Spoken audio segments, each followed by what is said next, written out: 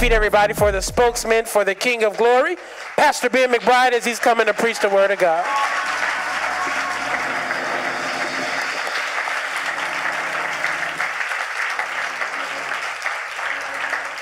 Amen. Man, I tried to say amen in a water bottle. That didn't. I don't got that much power, so I say amen. Now, that would have been a miracle. Now, if you, amen. Good to be back in the house with all of us, and good to see all of our faces, and very much so, if I'm not here, it's normally because I'm around trying to preach that good news of freedom that we all believe that God is bringing forward into all our lives. So I don't want to belabor the point. Let's bow your heads with me, and let's take a moment of prayer. Lord, we just want to say thank you. Because if it had not been for you who was on our side, Lord, we would have been swallowed up by our enemies. But Lord, we are thankful, Lord, for you, Lord, who has swallowed up death. You swallowed up the grave. You swallowed up the power of our enemy to destroy us. And because of that, we have life. And we have the ability to keep on pushing forward even when life at times tries to push us down. So today, Lord, we gather and to worship as we've been doing, and even as a time, Lord, to listen to your words. Lord, my prayer is that you would remove my own thoughts and cause your words to come through my thoughts and words that we've written down. Lord, cause our hearts and our minds to be awakened by your Spirit, to be energized by your Spirit. Help us to receive some courage and boldness to keep on moving forward in our own lives and finding ways to give our lives for one another as we stay working with you, for you making all things new. Lord, we just say thank you. We say it in Jesus' name. Everyone say amen. Come on, say amen again. Amen. Let me just drink some water if that's all right with y'all. Amen. How many love Jesus? Some of y'all still thinking about it. Amen. That's all right. We want to come to church to think about it. Some of y'all was like, I don't know, but let's see how you do in 25, 30 minutes. We'll see how I feel. Amen. We're just glad to be back in the house. And today I'm going to be talking about this title, Reclaim Jesus. Look at the person next to you and say, Reclaim Jesus. Look at the person on the other side and say, Reclaim Jesus. Look at the person behind you and say, Reclaim. That don't work. That don't work. It doesn't work, but I've done it 100 times, and I've even done it 5 times here. Amen. And we still go for it. That's all right. Amen. Reclaim Jesus. With all that's going on, there's a critique by some across Facebook, which you know is the main platform that we do all of our debate on now. How can you follow Jesus considering what other so-called Christians are doing or have historically done? Yes, the name of Jesus has been used to do many hellish things on this planet. Genocide, slavery, colonization, rape, mistreatment, homophobia, xenophobia, discrimination. Even now, we just had a week of television where people who claim to love Jesus seem to really love the Romans. If you were to take their rhetoric and overlay it on the gospel's historical backdrop. In freedom movements, some critique that following Jesus is complicity with oppressive systems. Many are correct in making these assumptions if you were to define Jesus by some of the people who say they follow him. But that's why today I want us to reclaim Jesus. Look at the person next to you, say, Reclaim Jesus. We want to reclaim him today as the consistent light, power, and strength that gives us agency to keep joining God's freedom train. We're going to start with our opening scripture, Psalm 27, and I'm going to read. It's going to be up here on the screen for you. I'm going to read it out of the King James Version. I know we all like to read all of our new versions, and I love those, but there's nothing like reading the Psalms from that old Shakespearean King James English. Amen. It just does something to you. I don't know whether, well, I know King James didn't have too much of the Spirit with him, but at least it sounds good, right? Touch the person next to you, say it sounds good. So I'm going to read Psalm 27 for us in the King James Version. It says, "The Lord is my light and my salvation. Whom shall I fear? The Lord is the strength of my life. Of whom shall I be afraid? When the wicked, even my enemies and my foes, came upon me to eat up my flesh, they stumbled and fell. Though an host should encamp against me, my heart shall not fear. Though war should rise against me, in this will I be confident. One thing have I desired of the Lord, and that will I seek after, that I may dwell in the house of the Lord all the days of my life, to behold the beauty of the Lord and to inquire in his temple. For in the time of trouble he shall hide me in his pavilion. In the secret of his tabernacle shall he hide me. He shall set me upon a rock, and now shall my head be lifted up above my enemies round about me. Therefore I will offer in his tabernacle sacrifices of joy. I will sing, yea, I will sing praises unto the Lord. Hear, O Lord, when I cry with my voice. Have mercy also upon me, and answer me. When thou saidst, seek ye my face, my heart said unto thee, thy face, Lord, will I seek. Hide not thy face far from me. Put not thy servant away in anger. Thou hast been my help. Leave me not, neither forsake me, O God of my salvation. When my father and my mother forsake me, then the Lord will take me up. Teach me thy way, O Lord, and lead me in a plain path because of mine enemies. Deliver me not over unto the will of my enemies, for false witnesses are risen up against me, and such as breathe out cruelty. I had fainted unless I had believed to see the goodness of the Lord in the land of the living. Wait on the Lord, be of good courage, and he shall strengthen thine heart. Wait, I say, on the Lord. Amen. Just a hand for the words of God.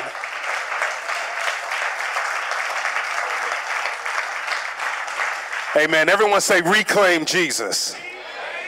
The first thing I think as we reclaim Jesus is we first have to reclaim Jesus as the light. Embracing this is critical because of dim times that life brings. You see, when shadows are overwhelming us and life seems less illuminated, we have a form of life that's been given to us through the life of Jesus that we are called to exemplify and that we are called to follow. You see, we are called to walk a paths that include danger and risk, but also paths that include blessing and celebration. Now, it's pretty easy to praise God and walk the paths of blessing and celebration. We all like those paths. If we could, we'd buy t-shirts with blessing and celebration all on them. But it's very different when we have to walk the paths of challenges, the paths of danger that hit us all the way to the core. We have to recognize Jesus as the light, because when we are walking along a path that is less illuminated, we have choices as to how we are going to choose how we see. What are the tools and the mechanisms that we're going to grab hold on, that we're going to try to find a way to see? When we're in these dark, challenging, dimly lit places, we must ensure that we don't grab the lamps of empire or the lamps of our own cultural humanity or the lamps of the ways that we were brought up or the lamps of the ways that we want to get down or the lamps that come out of our anger, but we must make sure we hold on to the lamp of God, which is Jesus the light. In Proverbs chapter 14, it says, there is a way of life that looks harmless enough. Look again. It leads straight to hell. Sure, those people appear to be having a good time, but all the laughter will end in heartbreak. You see, the way of Jesus and the life of Jesus was given to us for an example of a light. John the writer shows us in the Gospel of John, chapter 1, he shows us Jesus as the light for all humanity. And John points out that even though Jesus shows up among his people as the light, the people living in a dim generation could not recognize Jesus as the light. You do know that although Jesus is the light, if you fail to recognize Jesus as the light, your pathway will still be dim. One thing I love about Jesus, Jesus is not a spiritual rapist. He does not force an expression or an act of love upon you because he has the power to. But Jesus' love and Jesus' light is one that we are invited into. He shows up among an oppressed people, and yet they did not have the capacity to see and experience that life and that light. The life that Jesus shows us in first century Palestine is a life of courage to resist the governing council of his day by reinterpreting their laws and how they should be applied. Jesus shows us a life of discernment that can recognize the spark of the divine in a Roman soldier's faith while still declaring that the Roman world is on its way to hell. Jesus' life is a life of mercy to stand between the patriarchal rule of law that tried to execute a woman who was caught in the middle of a mistake. And Jesus' life is a life that shows us a way of being able to feed the poor when you yourself are impoverished. Jesus' life is a life that pushes back on the scarcity of me and embraces the abundance of us. Jesus' life is a life that prays for the spirit of the executioner while comforting the mother who's lost a son. Jesus' life is a life that trusts resurrection lying at the end of our despair. Jesus' life is a life that always says that empire never has the last say. Jesus' life is our light. For the Jesus follower, his life isn't a light, it is the light. Look at the person next to you and say, he's not a light. Look at him again and say, he is the light. The light, it's not our option for those of us who follow Jesus, whether we want to live like Jesus. We must live like Jesus, even during the times when we don't want to live like Jesus the most. I know y'all all sanctified and you were born swimming around in your mother's belly in baptismal waters and you sneeze out anointing oil, but for the rest of us that are less spiritual, there are times where I don't want to be like Jesus. There's some times I want to be like some other people. Ooh. There's sometimes I want to be like Doughboy from Boys in the Hood, you know. I forgot we on the live stream. Huh? Let me leave that alone. There's some times where anger and revenge and pain fills your heart. And you don't want to be like Jesus when you get in the dim areas, when people have failed you and relationships are breaking down, your family feels like it's falling apart, the folks on your job aren't acting right, the people at the school are letting you down. You don't want to be like Jesus. But it's during those times that we must ensure that we allow Jesus to be the light that illuminates our pathway so that we can see the way which God wants us to walk. Have you ever walked around in a dark room without a light? It's easier to walk around in a dark room without a light when you have been in that room before, because you kind of know where things are supposed to be. So you kind of walk around feeling around and looking for things you can recognize and things that you know are there, and you already know in your mind what will hurt you in that room. So you're kind of walking to avoid those things. But what do you do when you're in a room you've never been in before? When you actually don't know what to look for. When you don't know what to try to avoid. I was walking one time in a room, had got to this new office space, and I was walking around and I stubbed my toe on the end of a desk that I didn't know was there. Now, you would have thought my big 300-pound self got run over by a truck, because when I hit my toe on that desk, my whole body crumbled. I just, ow! that pain shot from my toe all the way up through my body, through the top of my head, hit the ceiling, came back, went out through my ears, bounced off the wall, came back in, and shot back down to my toe all in 1 second. And in that moment, for some reason, I didn't want to say the name Jesus. You ever notice? Not y'all very spiritual people here at the Way, right? But why is it that when you hurt yourself, you always want to say a bad word? Just keep it real, right? Why is it that come out in you? You know, my dad is the only person I know that when he bumps his toe, he goes, "Thank you, Jesus. Thank you, Jesus." That's a true story. That's a true story. Well, I think he trained himself, because I think for 30 years before he was saying something else. Amen, right? But when you hit your foot, you know, you want to say something. See, that's what happens when we're walking around in a less illuminated place and we're injuring ourselves. It has a tendency to bring out of us that which we don't want.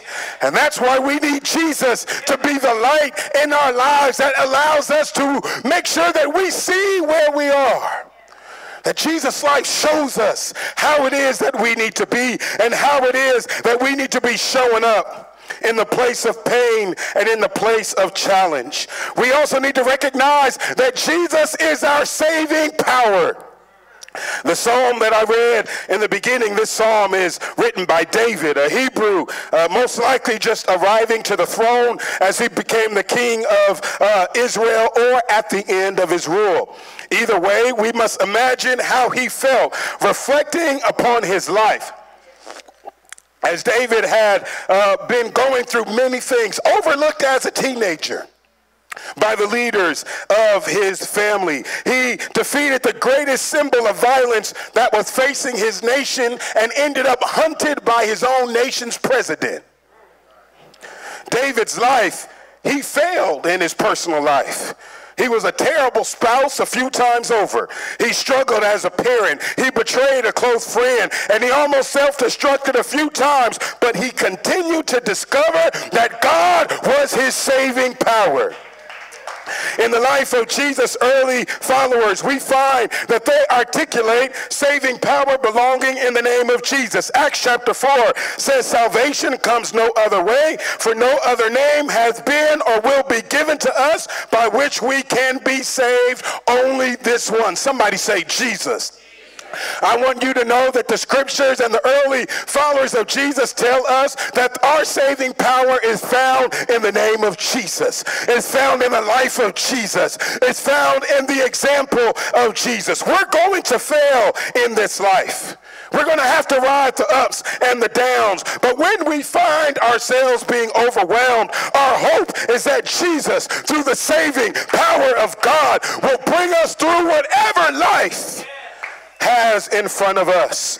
I'm here to tell you today that God will deliver you and God will deliver us. And this is why we fight for freedom.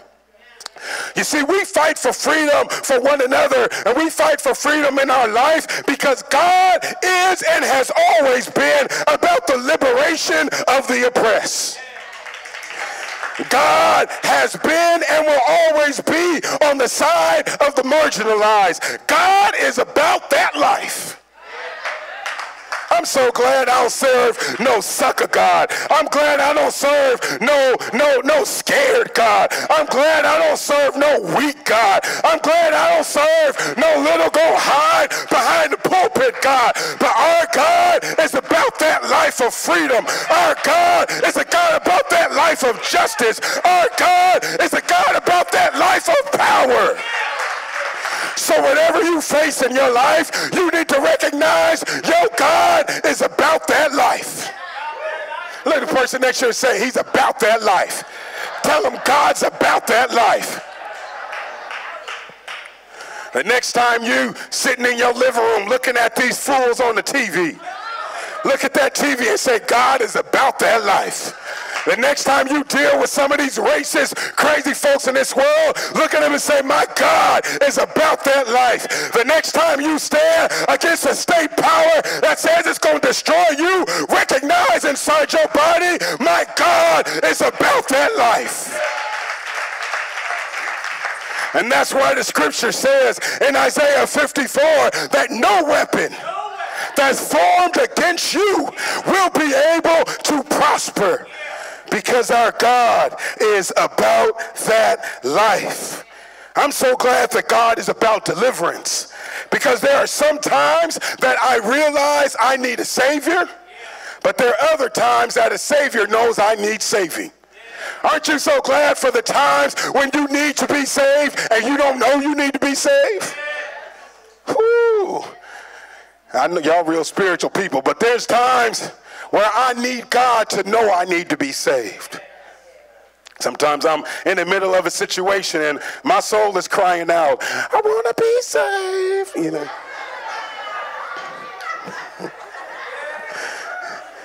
I'm glad that God knows I need saving. The reason you can press for freedom is because God is pressing through us for freedom. God is pressing around us for freedom. God is pressed before us for freedom. And God will be present after us for freedom.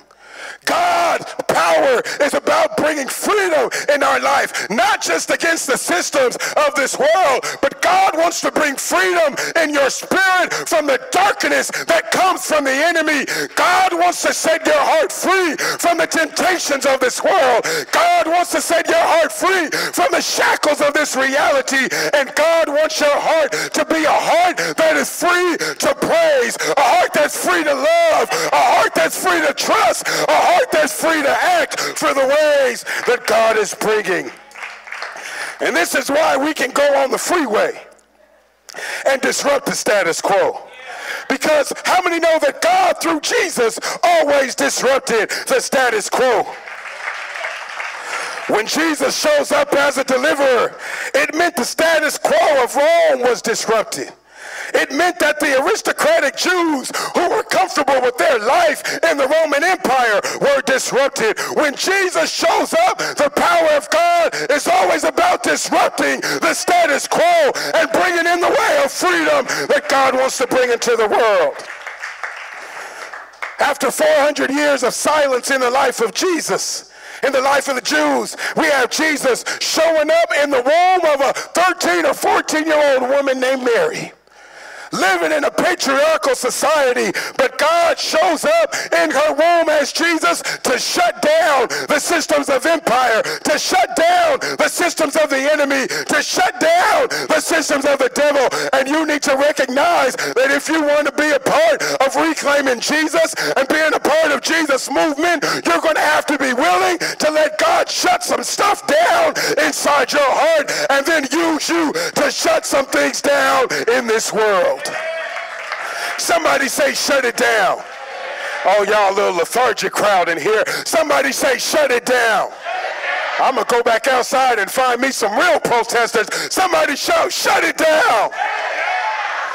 Oh, now that's like it, right? See, when Jesus shows up going when he shows up going to the temple courts, you see, Jesus shows up. The way we read the scriptures, this is why we got to reclaim Jesus, is sometimes we read the scriptures through the lens of white supremacy.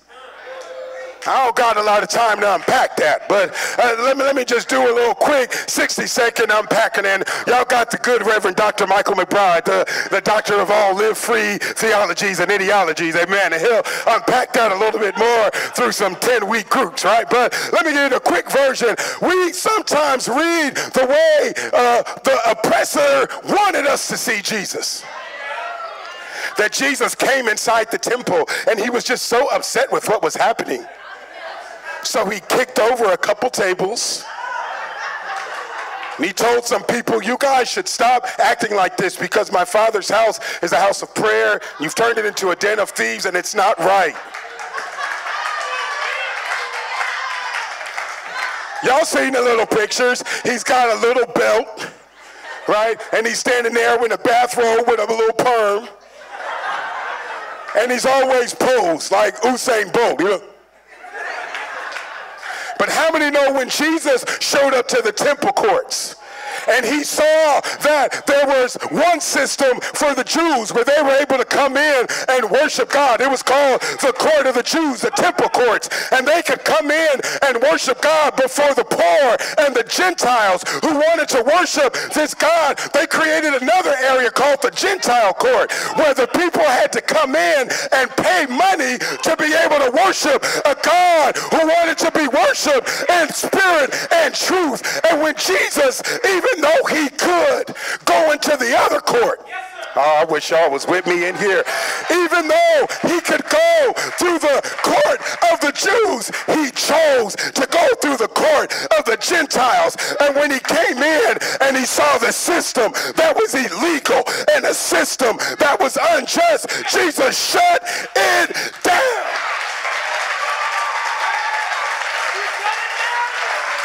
Somebody shout, shut it down. Somebody shout, shut it down. Jesus came in that temple and he kicked over every table and he threw them jokers out. And I could imagine back in Palestine, some folks got on Papyrus Book. And they started putting their status, I cannot believe Jesus the Nazarene. He came inside the temple. He didn't even belong in that temple. That's not even his temple. He's supposed to be on the other side. And he came in and he messed up all those things and he shut down that court. And does he recognize that some of those people who are selling doves and some of those people who are selling lambs have worked really hard? Does he recognize that there were families back in Nazareth and Jericho that needed the money from those systems? Does Jesus recognize that he disrupted and that there were chariots that needed to come through that court that had sick people? Does he recognize that there were things that needed to happen? But Jesus said, I'm here to shut it down.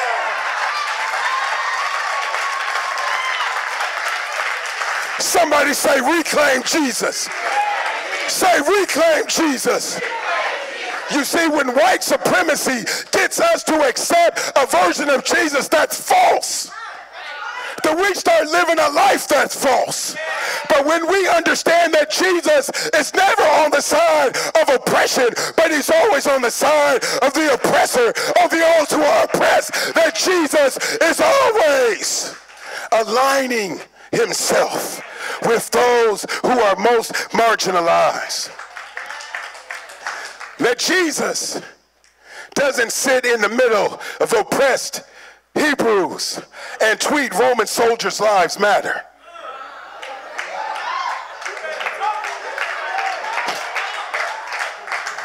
Some of y'all will get that when you get home.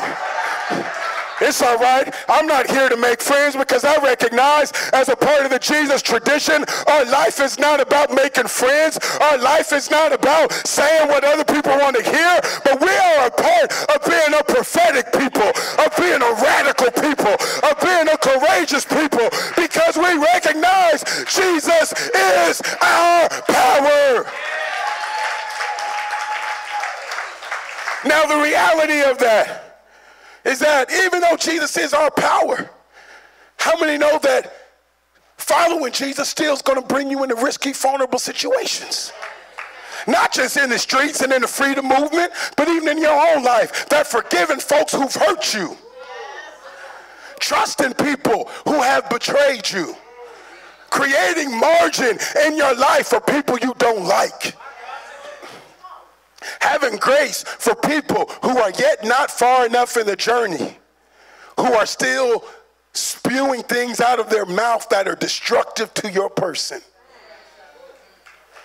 How many know that we can shout all of our rhetoric about Jesus being power, but how many know that sometimes still living through the pain of the reality of this world impacts you on very deep, heavy ways? And the reason I love Jesus being the power is because I also recognize that Jesus is our strength. This is what David talks about in Psalm 27, that the Lord is our light and he is our salvation, our saving power, and that he is the strength of our life. It is Jesus that we lean on, because although God is our saving power, we still feel all the impacts of this broken world. Anxiety hits us. we ask ourselves, will I survive this system of white supremacy?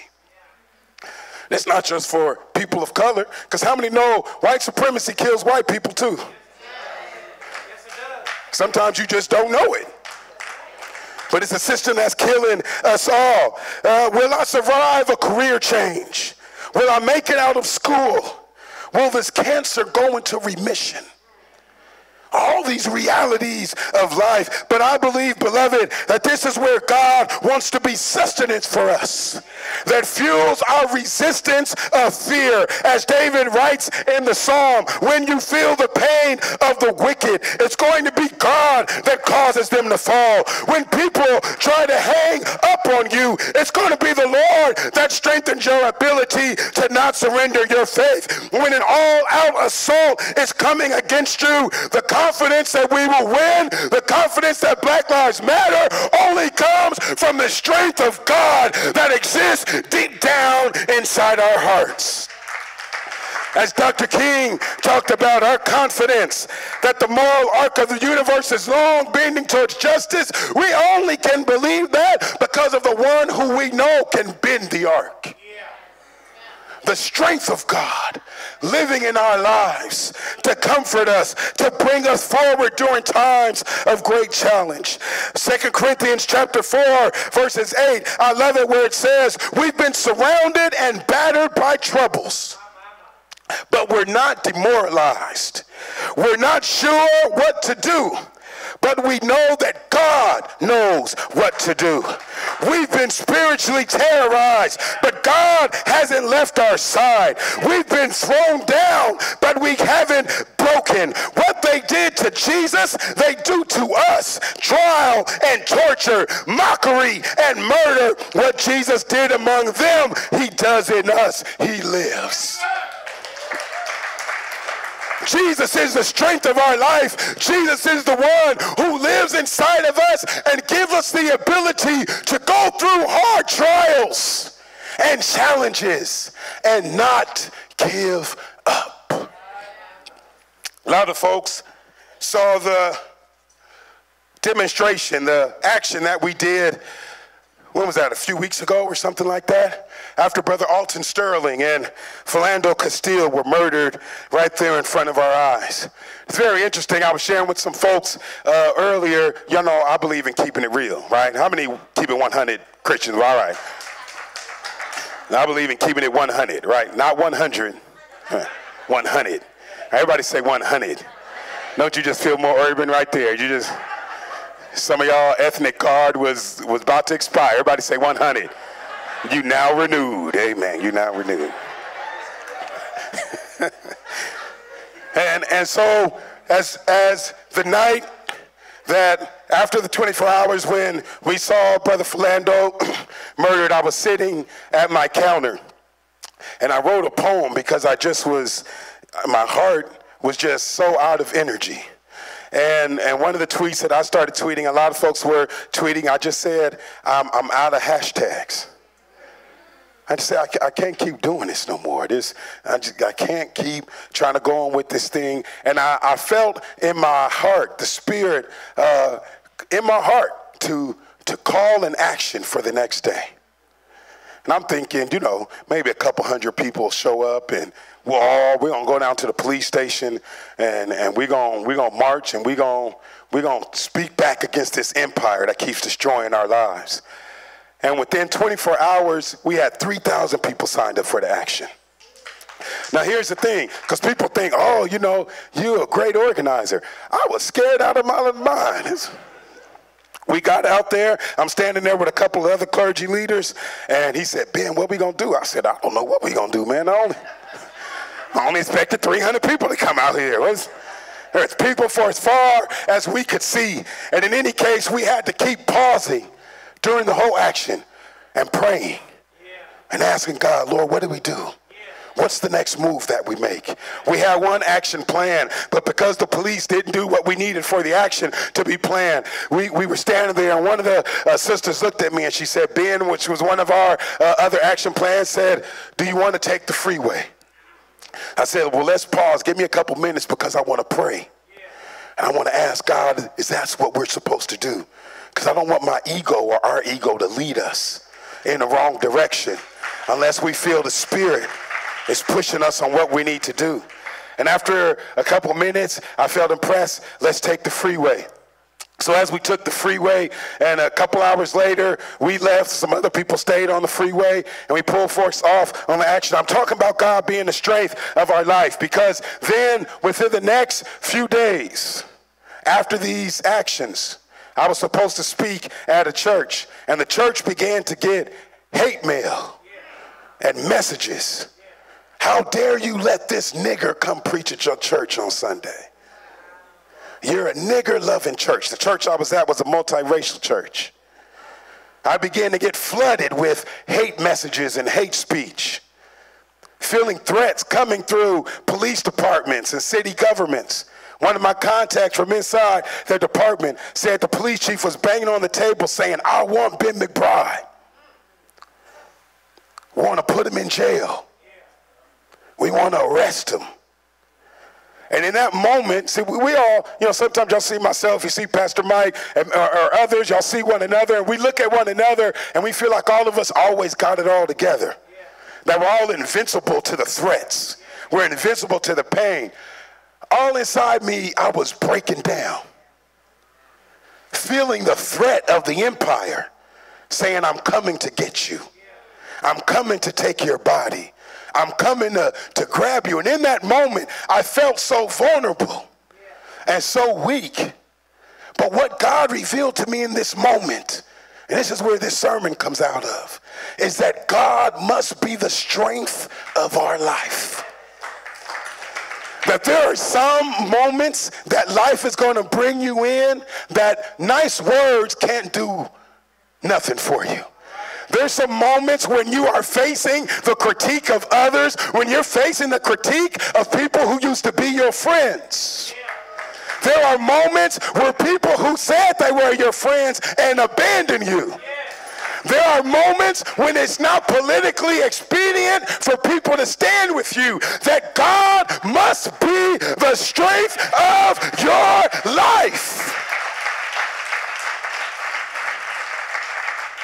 Reclaiming Jesus is not just about us recognizing God as the light to illuminate our way and the power to give us the ability to resist the enemy, but it's also recognizing that God must be the strength of our life when we feel so vulnerable and we feel like giving up and we are afraid and we are overwhelmed and we feel like we can't go on another day. That's when we must lean back into the arms of God. That's when we must allow the Spirit to renew us. That's when we must allow the grace of God and the mercy of God to find us when you're in the middle of the pain, in the middle of the challenge, in the middle of the frustration.